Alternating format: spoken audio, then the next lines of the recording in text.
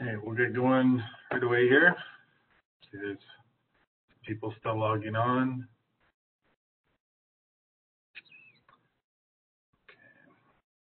Okay. Morning, everyone. Thank you for joining QI Power Hour. My name is Riley Woodman, and I'm with the Saskatchewan Health Quality Council. We recognize quite a few names on the registered list today, so welcome back. For those of you who are joining us for the first time, QI Power Hour is a free monthly webinar learning series hosted by us here at the Health Quality Council in Saskatchewan. We try to bring together professionals from a variety of sectors with an interest in improving and learning about quality improvement related topics. So all of our sessions are recorded and available on our website. You can check out past sessions that you may have missed, or you can go check out this one and send it to your colleagues. We usually post them by the end of the day, or at least the first business day. While you're on our website, you can sign up for the QI Power Hour email newsletter and never miss another one again.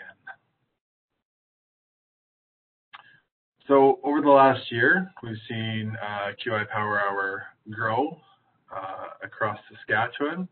So take a look, see if we maybe missed your logo.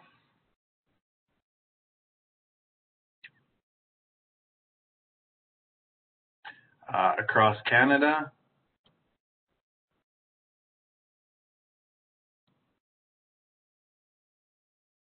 and worldwide. So speaking about where people are from, we'll use this as an opportunity to try our chat function. When we are engaging with Jen today, we'd ask that you do it through the chat, not the Q&A. So if everyone could just try out their chat function right now. It's in the bottom right. Make sure that you're in the chat, not the Q&A, and make sure that you're addressing it to everybody. And so just right now, if you could put where you're from, that'd be great. Saskatoon, Regina, Prince George, Parksville, Victoria, Lloyd, TA, oh, flying in here. Chelsea's from Ormond. Windsor, excellent. Hudson Bay. Perfect. If you'd like to join on the conversation outside of the chat, you can always use Twitter, and we ask that you use the hashtag QI Power Hour or those two handles.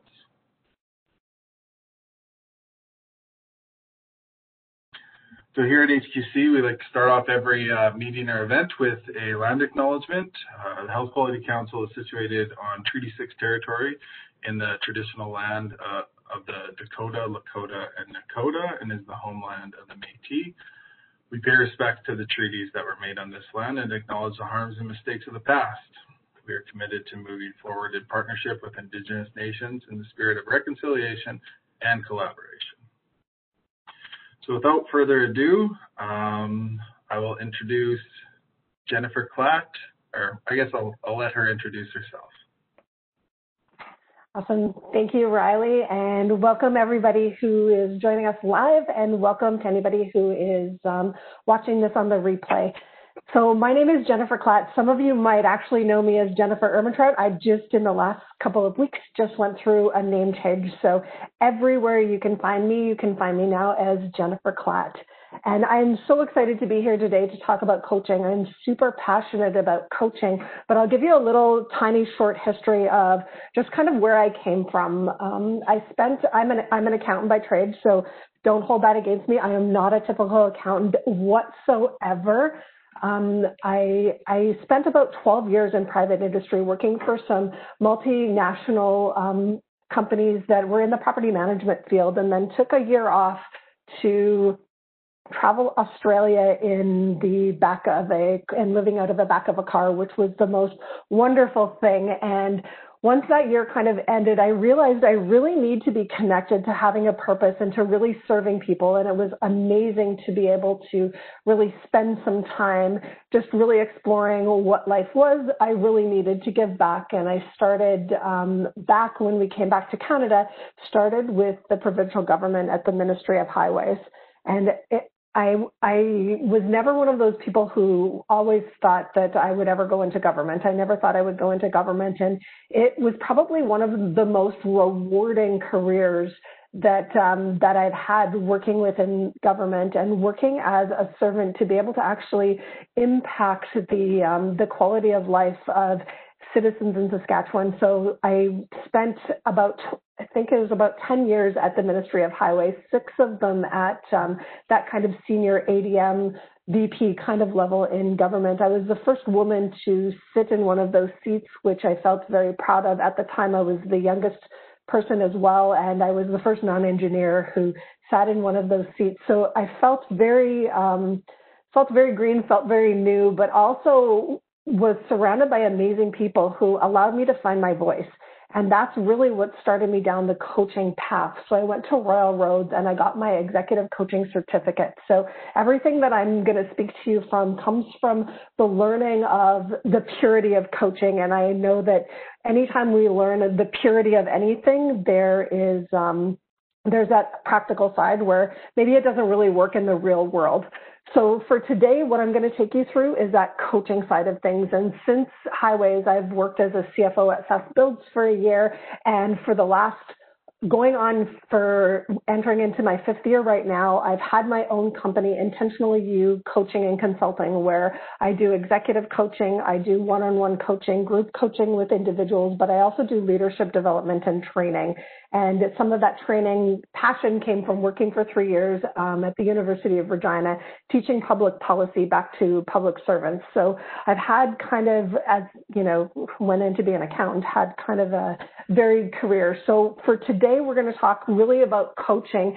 And what I would like is I'll monitor the chat. So if at any point in time you have any questions, please make sure that you put them in the chat. We're going to leave some time at the end to make sure we go through questions. But if there's something that doesn't make sense all the way throughout, or you have a different viewpoint on what we're going to go through and any of the points that I'm going to talk about, would love to have that engagement with you, because anytime I think about any concept, it doesn't really matter what my viewpoints are. It matters what the collective conversation really ends up being. So that's what today is about that collective conversation to really move forward what coaching really could be.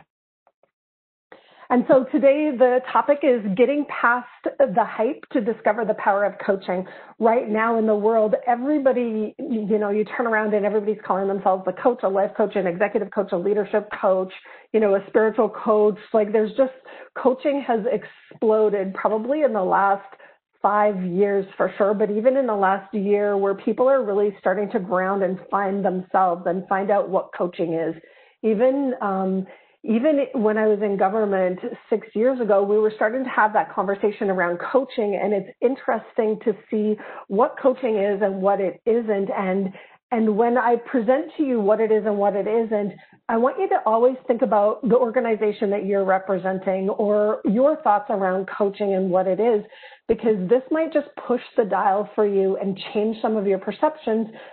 Or you might go, you know what, Jen, that's not what coaching means to me. And the lexicon is so important. So I'm going to use the word coaching in a very specific way, but, I'm not really tied to it. You can switch labels up for almost anything. So that's what we're going to go through, because it's really the power of the conversation, not the label of the conversation.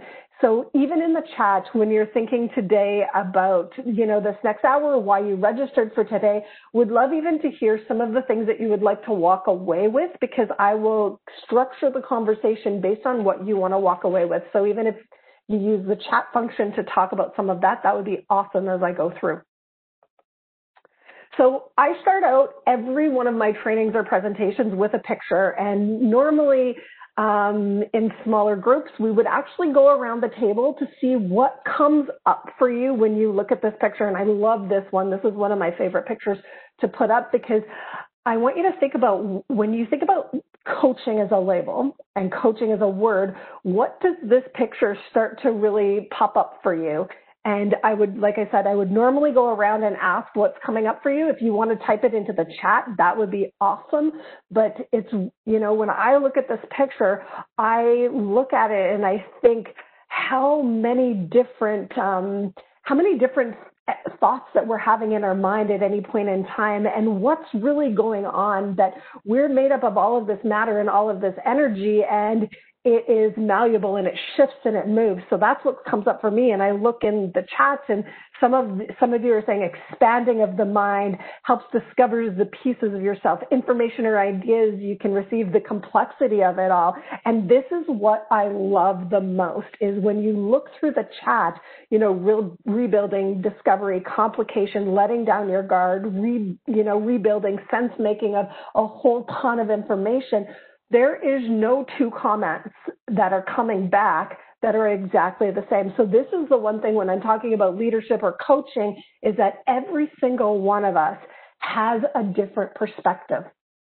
And this is probably one of the skills that, when I think about early on when I was in private industry, that I had not honed the skill whatsoever. I thought that, you know, there was one way of thinking, it was my way of thinking, that was the right way of thinking, and that was it. And what I had been gifted is working with amazing individuals, some of them who had the courage to actually come and talk to me and approach me to say, you know what, Jen, like, not everybody is like you. And I think that when we sit back and know that and can feel into that, we can see it. But sometimes in that heat of the moment, what we see really and what we think really guards our experience of the world. So again, like even looking through the comments, you know, a fire hose of information, which might actually represent the whole entire hour that you're going to spend with me, a fire hose of information. So loving the chat. Thank you very much for engaging, because this is how I normally do presentations, is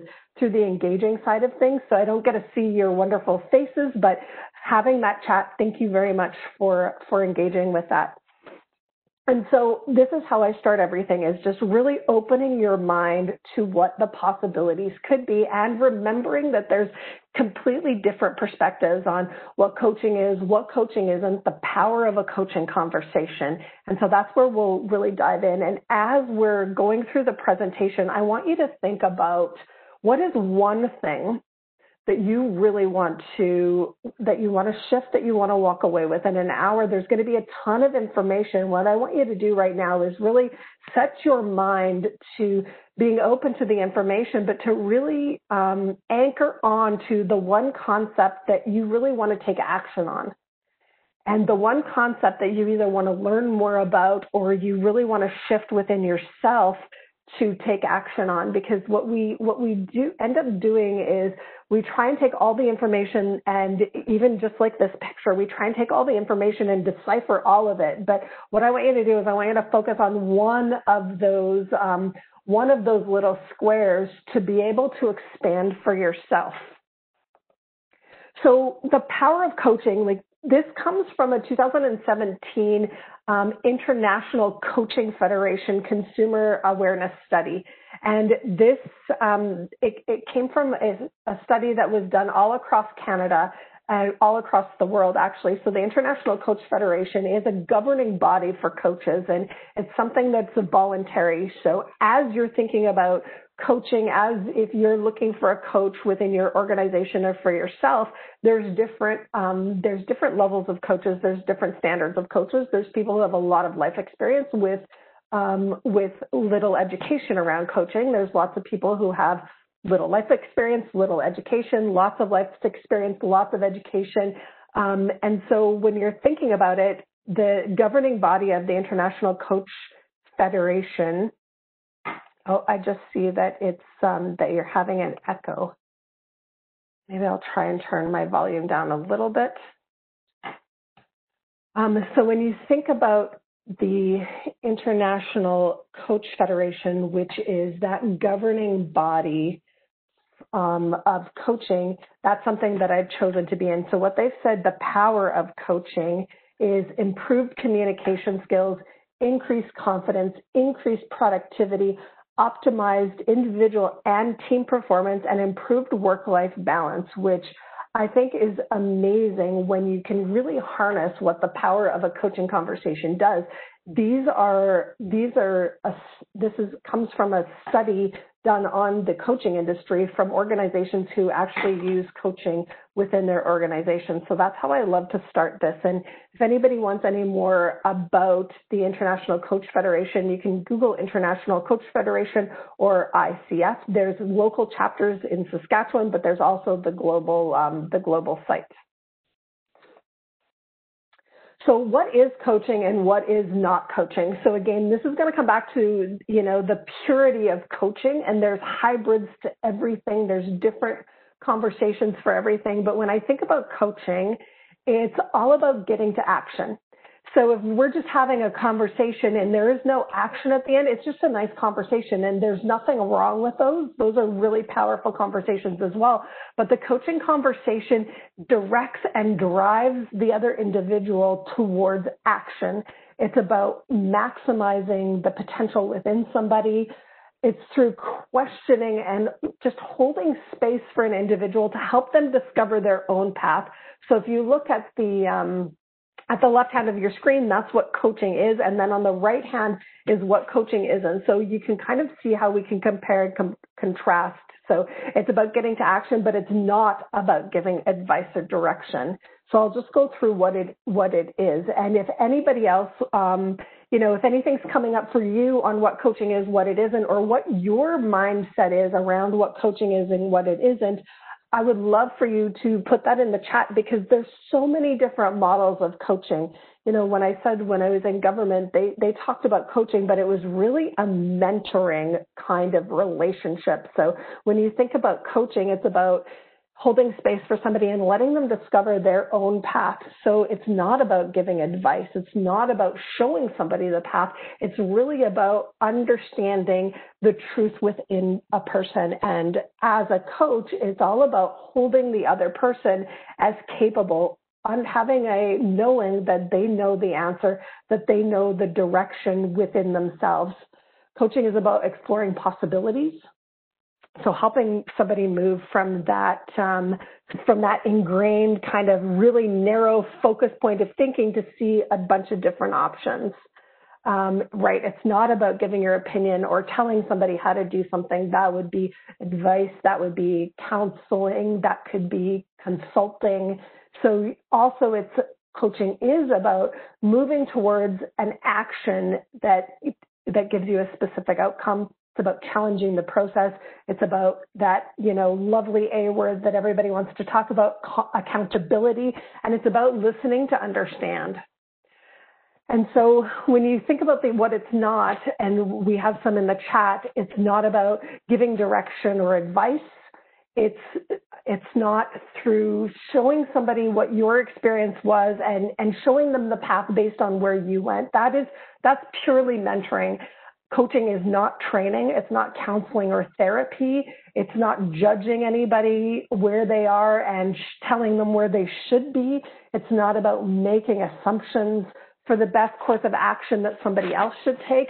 And it's not about leading somebody where you think is best for them. So when you think about what coaching is and what it isn't, Lana, you also said, it's about providing a safe space. And I think that that's a really important word that we're going to talk about a little bit later, providing a safe space for somebody to practice, test new skills, new mindset. That's exactly it. And that safe space means without judgment, without having that idea in your head of where they should go. So when you look at this slide of what coaching is and what coaching isn't, is there anything that for anybody here who has had experience or maybe hasn't had experience of coaching that really is maybe pushing the boundaries or maybe wasn't what you thought coaching was? Would love to hear it in the chat. And there's a question, how do you reconcile coaching and collaboration? I love that question. Thank you for that.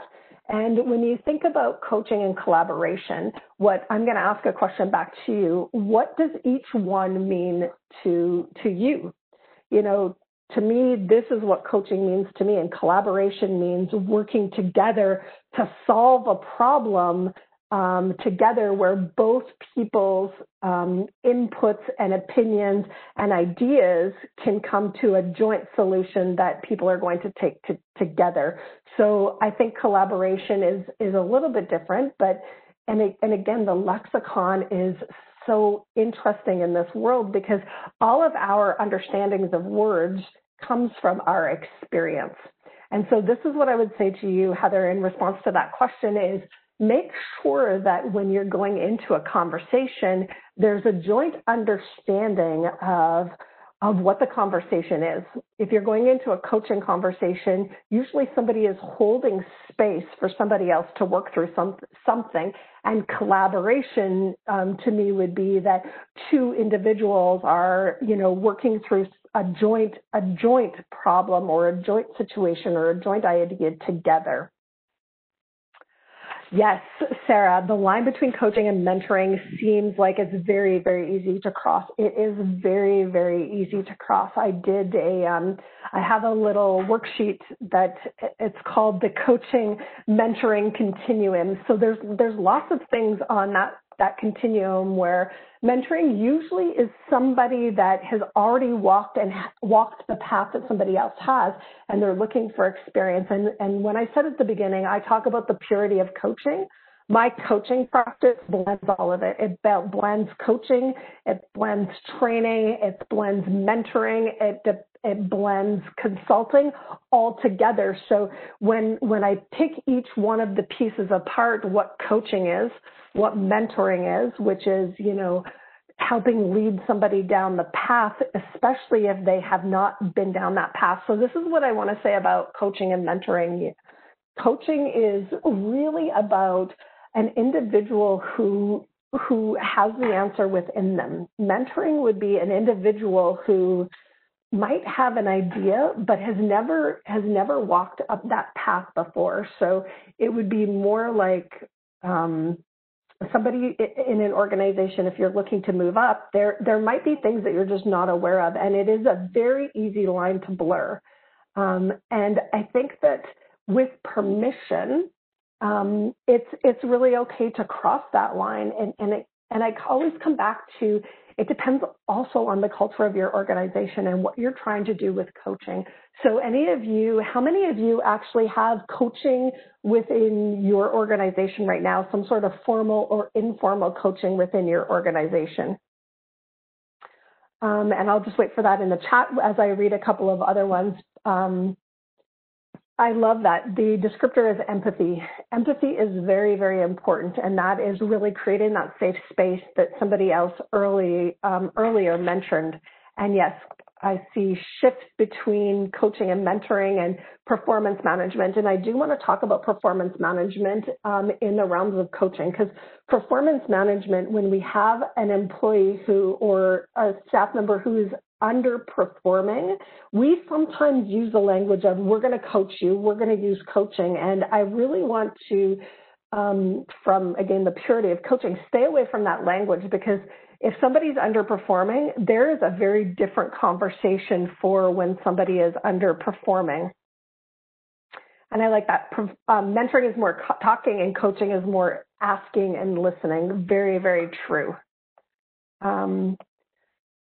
So lots of you have coaching, have experienced coaching before, maybe not formally, but you know that exists within your organization.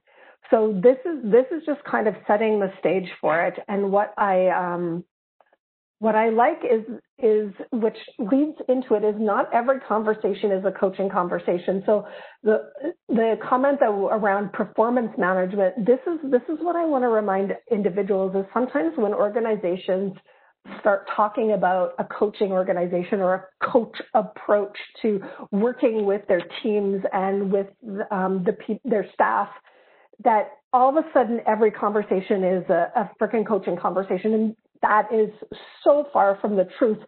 Small amounts of conversations that you're going to have every day with your teams, with your colleagues, are going to be coaching conversations.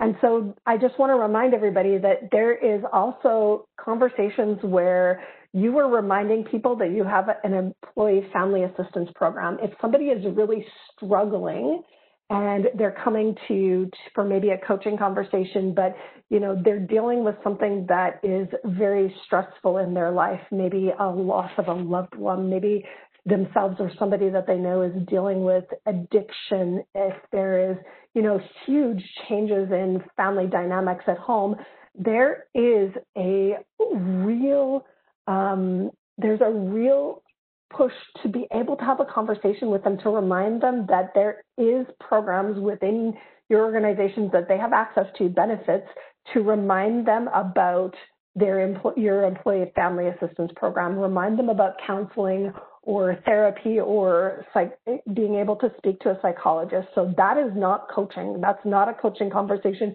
There are trained experts who have education to be able to really manage some of those really heartfelt, sticky situations.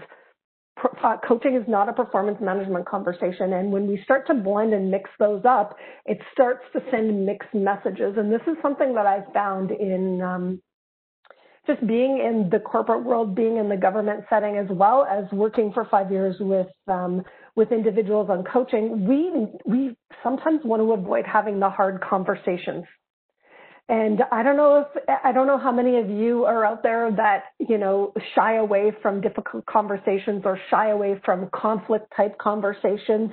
And if that is you, I just want you to check within yourself and just, this is an opportunity to just be honest with yourself. You can put it in the chat if you want, but you don't have to. But just to check in to see if you avoid hard conversations, because this is, normally this is what happens, and then we start to be nice and say, well, we're going to coach you, and we never actually tell people that we are going to put you on a performance management plan. We want to make sure you have the skills and understand the expectations to do your job, and so we couch it with nice language, and we never get to the point. And so coaching conversation is not about skills development. It's not about mentoring. It's a very different conversation. And I agree, sometimes our coaching conversation can blend into these other types of conversations, but not always. And this is where understanding the context of the conversation you're having is really, really important. And I do some leadership training on really preparing mentally and energetically for what type of conversation you need to have. So if you're preparing for a conversation that is about setting expectations or giving somebody direction or giving them feedback, your energy and your body language and how you show up is going to look very different than when you're going to show up for a coaching conversation. For a coaching conversation, you want to be a lot more open and curious. Curiosity is really that key to the coaching conversation. And I like that.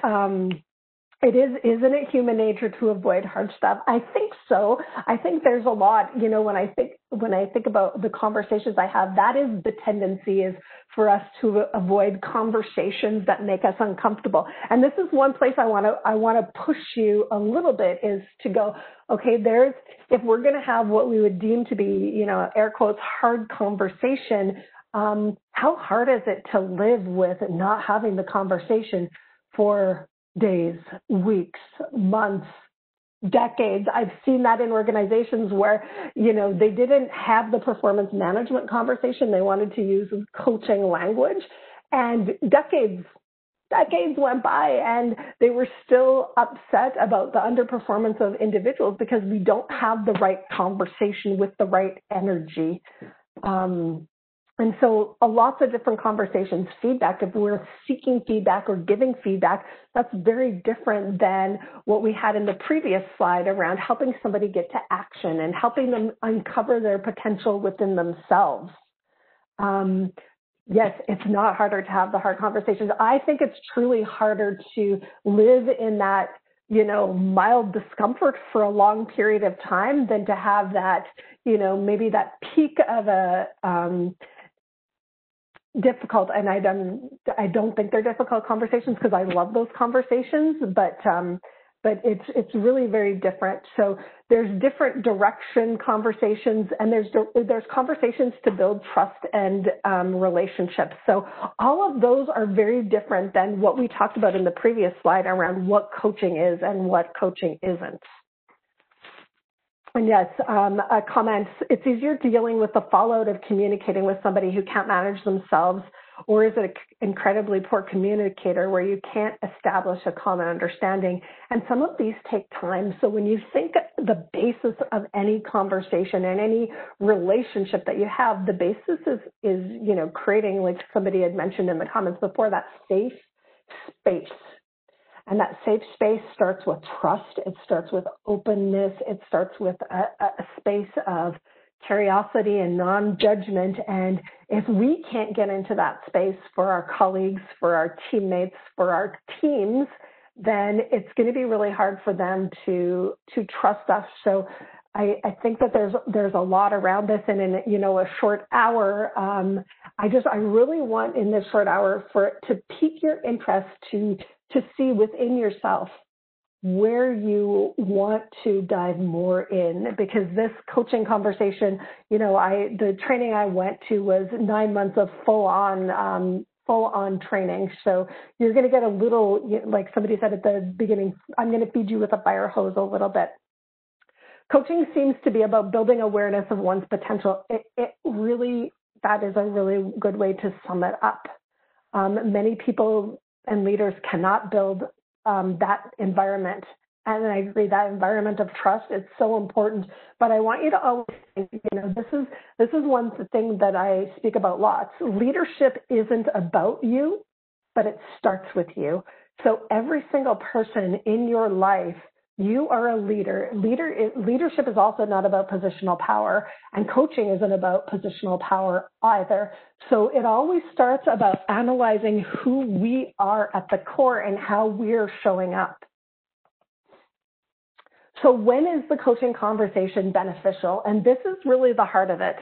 The first point, when somebody is aware, open, and agrees to be coached. I have been in settings where in meetings where individuals have said, well, I'm just, I said those remarks because I wanted to coach that individual. And I said, well, that individual A didn't want to be coached by you, and didn't agree to be coached. So it's not a coaching situation, and it's not a coaching conversation.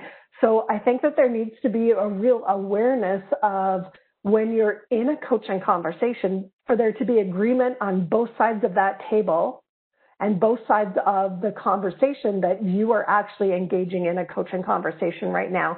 And I don't mean to bring a formality into anything, because I am the least formal person ever. But if somebody doesn't know that they're being coached, they're not being coached. Just plain and simple, they're not being coached.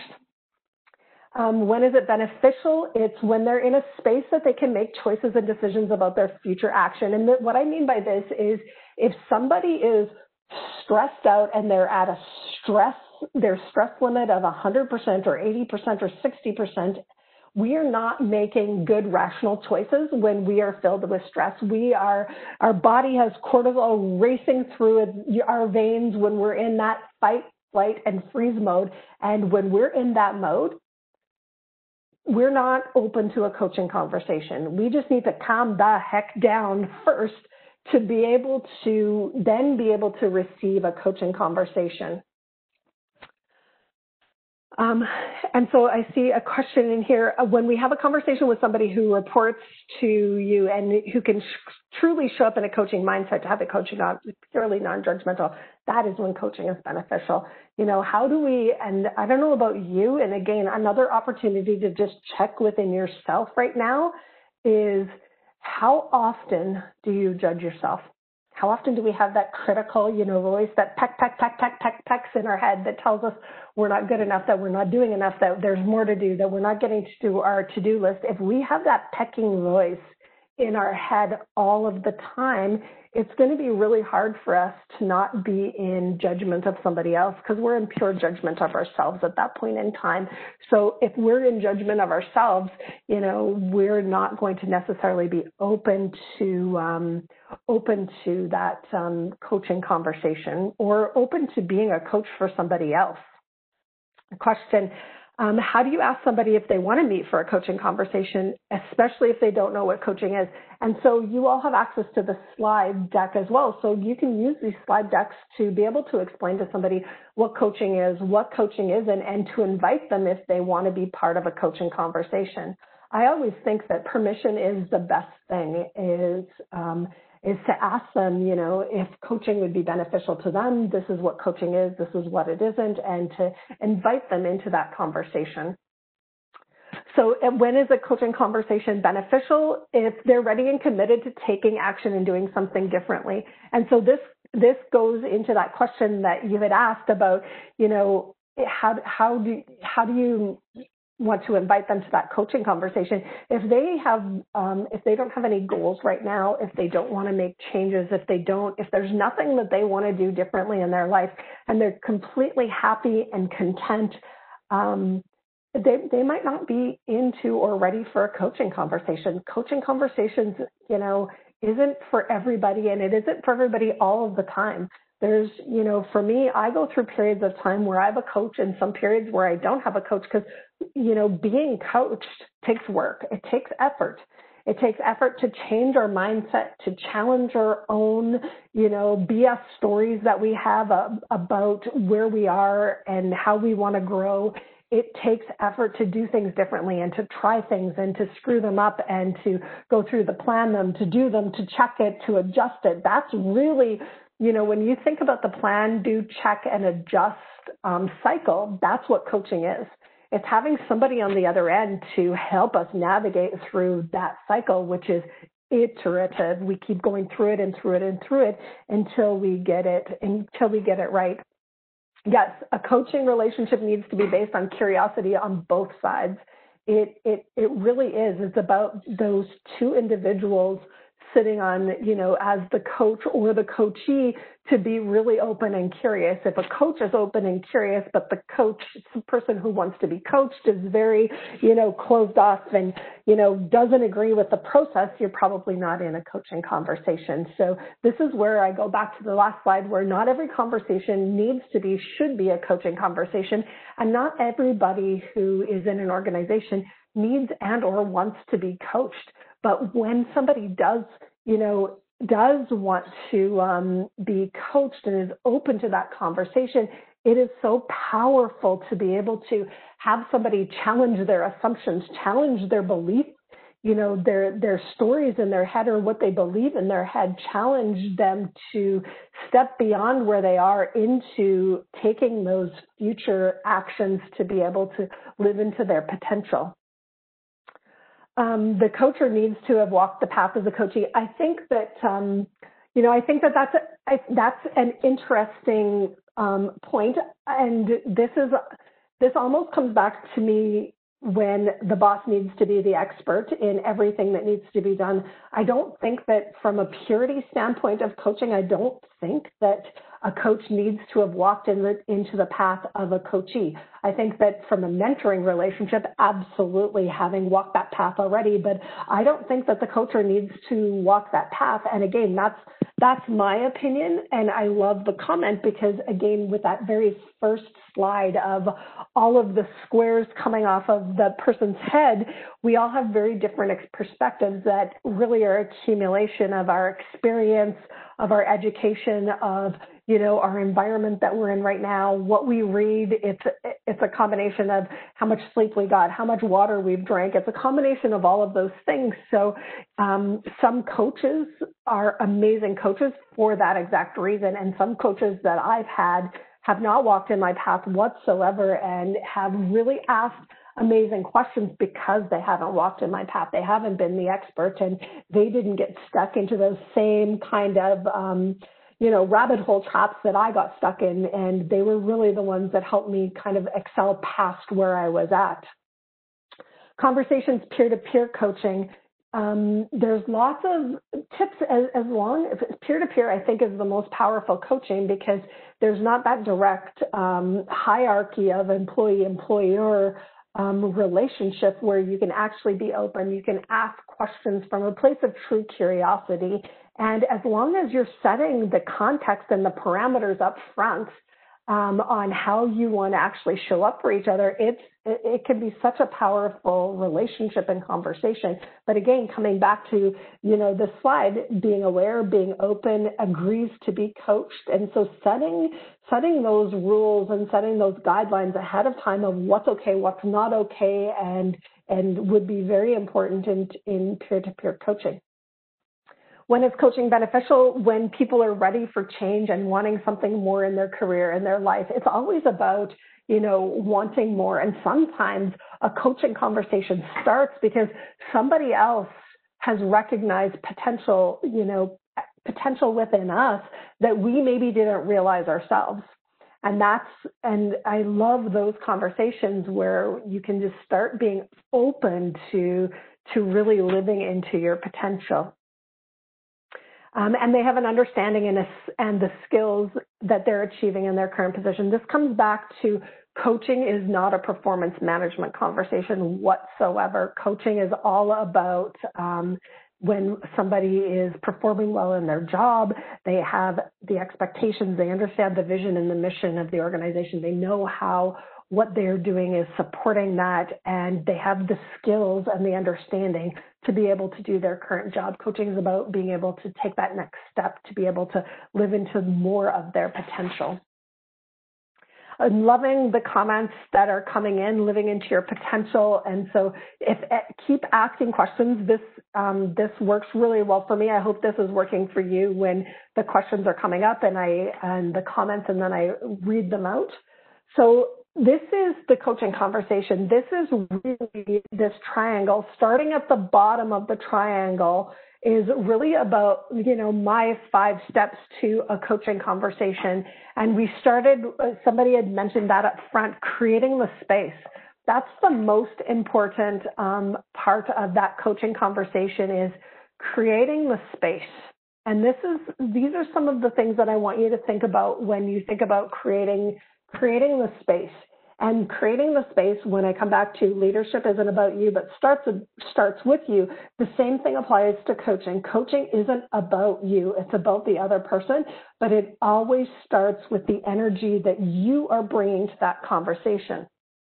And so when you think about creating the space, what did you do to prepare for the coaching conversation? Did you, have you turned your phones off? Have you created a space for you to actually mentally be able to be open and mentally be able to actually hold space for somebody else? Because it takes effort and energy to hold space for somebody else.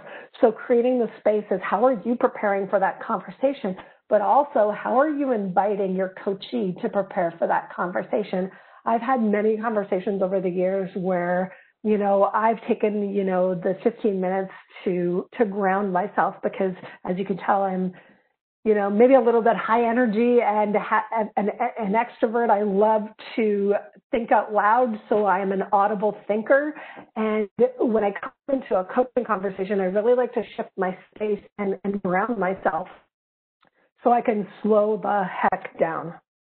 Because I really need to slow down to hold space for somebody else to fill their energy in the room. And so I have to prepare that space to open that coaching conversation for somebody else. Something about also opening the space is talking about confidentiality. Confidentiality in coaching is so important in creating that safe space. So the first conversation to have with anybody is, what does a safe space look like for the person being coached? And they may not have the answer to that right off the top of their head, but this really invites that trust, that openness in that very first conversation, because if somebody is not in a space that's safe, then it's really hard for them to open up, to look beyond their current level of thinking, to look beyond the perspective that they have in that moment. And so grounding, yeah, I do the same thing. That's what I have right now, putting my feet on the floor. I also put my feet on the floor, and because I'm a little bit of a hippie, I also picture the energy coming from, the earth from outside, because for me, nature is the best place that I can get grounded. So I just really picture nature being able to surround me so that I can be in service of the other person. So creating that space is really all about you. Coaching isn't about you, but creating the space really is, because if you are in a space that is, scattered, or that nervous or excited energy and all over the place, and can't really slow down, that's not going to be an inviting space for somebody else to be able to slow down. And so safety and comfort, very two different things, being that, that conversation around psychological safety is huge. And then, once you've created the space, then you can actually open the conversation for what the other person really wants to work on. And this is, again, the difference of the purity of the coaching conversation is all about having that other person really drive where the conversation is going to go. And so who is in the driver's seat of the conversation is really important in the coaching conversation. It is not the coach. The person in the driving seat of the coaching conversation is the person being coached, because they're going to tell you where they want to go.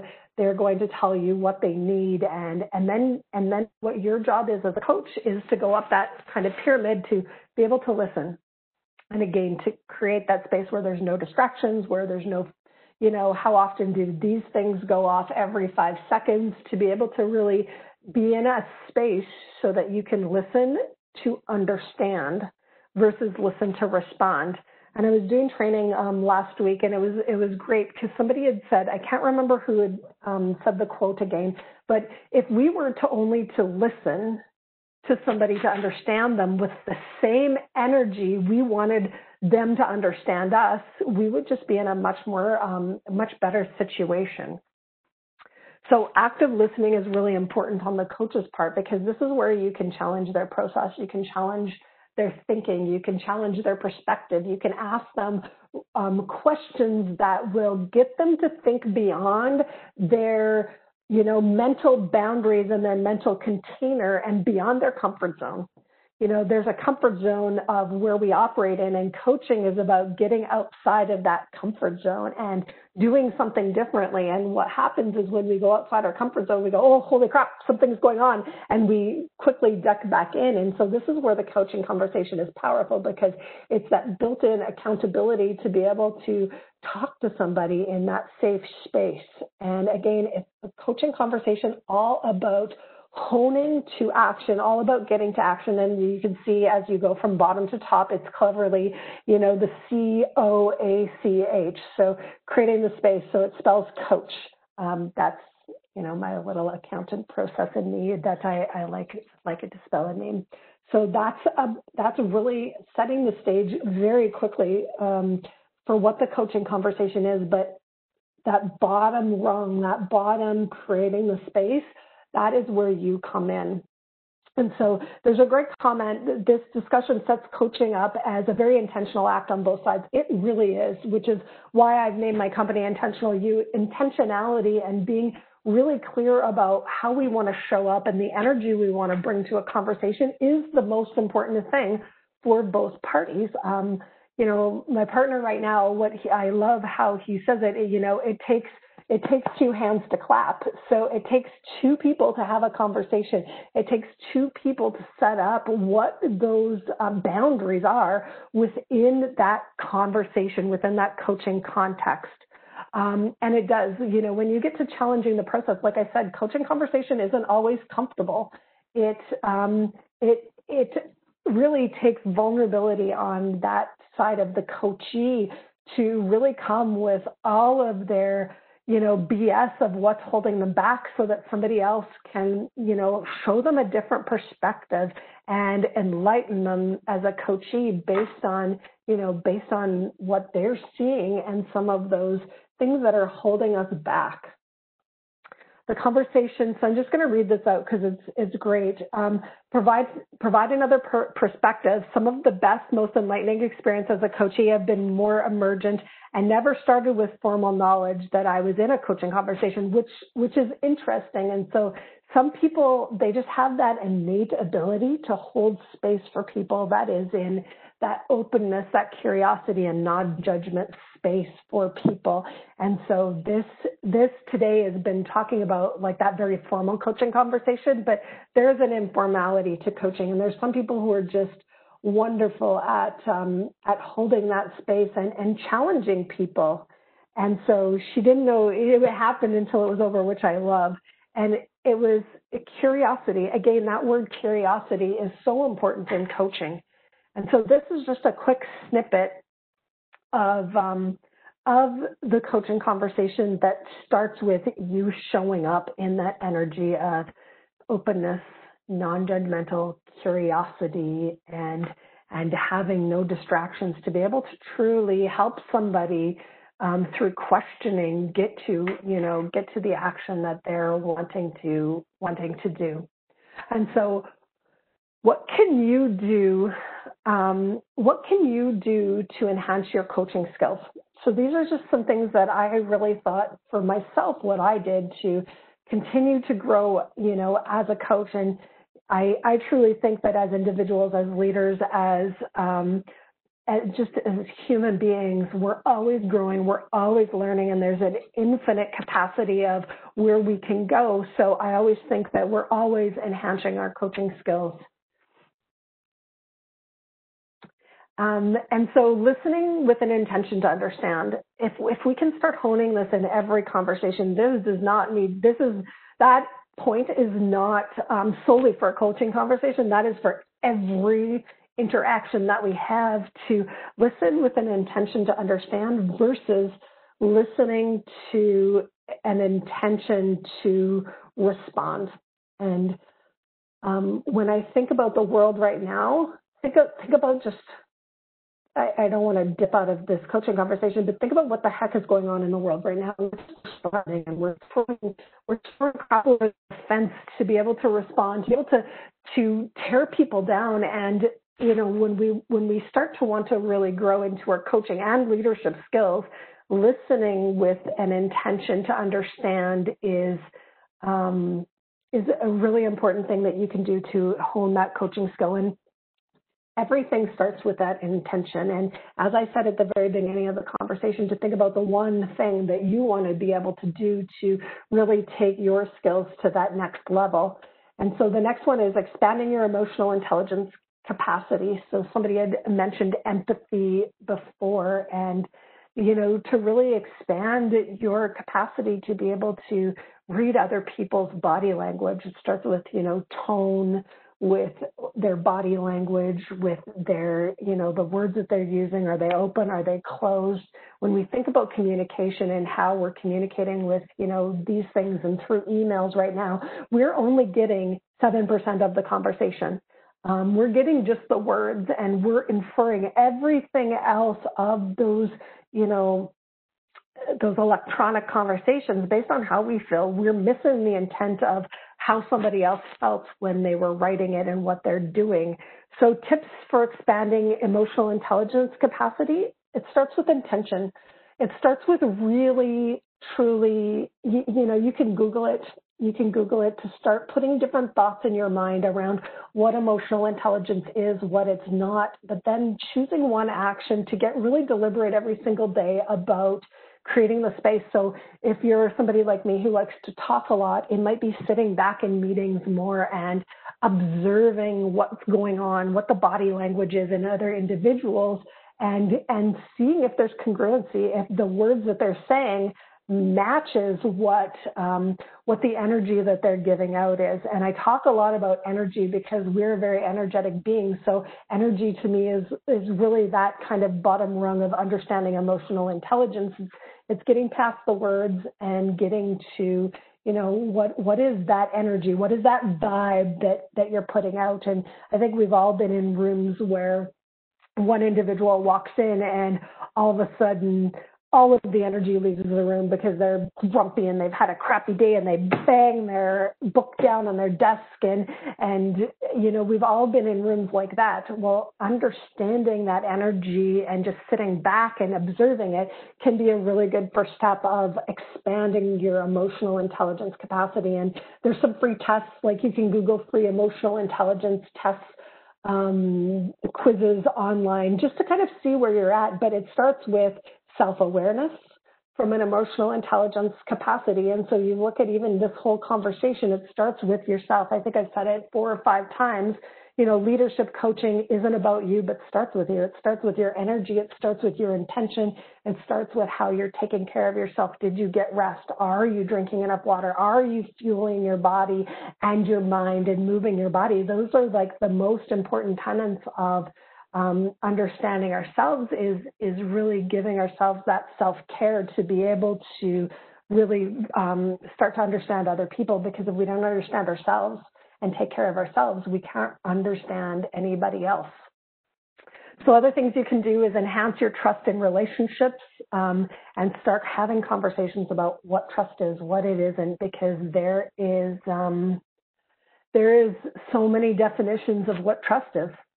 And it's interesting when I start working with individuals in organizations and about what trust is, because just like that very first picture of the person's head with all of the boxes going, you know, everybody's definition of trust is just like that. It's very different. So even starting to understand what trust is and what it isn't is important. And you can explore higher levels of just being curious. Being curious by looking around. You could be curious right now and just look around your room that you're in and notice things that are differently, and starting to hone that skill of noticing things it can be really important in building curiosity and starting to build that muscle of being open, and ask more questions with intent to understand that curiosity again. Asking more questions can really hone some of those skills. So those are some of the things that you can do to enhance your coaching skills. So I've seen that I think I answered most of the questions throughout, but is there, I just want to open it up for any more questions that anybody had. And some things I want you to think about is, you know, what was your biggest aha or reframe for you because of today? And if there's only one thing that you can think of differently because of the conversation today, what would that be? And if there's one action that you're committing to from today, because I never want, you know, you've committed an hour of your time and been engaged, and thank you for that. Thank you for that engagement. I really think that that's so important to be really, if we've chosen to spend our time here, to not just be here in body, but to also be here in mind. So what's that idea that's staying with you? And would love to hear in the chat, or if there's any other questions before. I know Riley's going to pop on right away and get his cane out and rip me from the stage soon. So start asking himself before a conversation, what type of conversation, like that's huge. Asking what type of conversation, improving listening with intent. Love the physical, emotional, social, and spiritual curiosity. You know, we're multifaceted beings, and we have all of these things that come into who we are. Yes, it's not about you, but it starts with you. And so there's so many different places that you can follow me. If there's any more questions, would love to entertain them. But you can follow me. My website is intentionalyou.ca, but I'm on LinkedIn under Jennifer Klatt. You can friend me on Facebook at Jennifer Klatt. I have intentionalyou.ca on Facebook. You can follow me there. I do lives and trainings there. I also have a self-care for the driven leader group under my Intentional You. So you can connect with me so many different ways. Send me an email as well, and you can find that on my website too. I didn't see any other questions that were popping in, Riley. Is there any other ones that you saw that I missed throughout the feeding everybody with a fire hose presentation? No, I think you got most of them. Chelsea's putting the links in right now for them to follow you or reach out later. So, Chelsea, can you give me back the ball? I do also want to say, Riley, if anybody's looking for a coach, I have some spots that have opened up for coaching. So if anybody's actually looking for a coach, you can go onto my website. I have a free 30-minute discover if we're a fit for each other to be able to work. And I also do within organizations do coach training. So if anybody's looking within their organization to do that, I've done that for about 3 or 4 different organizations, gone in and helped them set up a coaching training within their organization. Excellent. Well, thank you very much for that. I think that was the easiest QI Power Hour I've ever hosted. Ease is good. I will send out an offer for people if they would like one of these. I'm modeling it, if you can see it. QI or HQC masks. All you have to do is become a QI Power Hour speaker, like Jennifer. And Jennifer will be receiving one in the mail. Go onto our website to learn more about that. In the spirit of quality improvement, and this is an important one.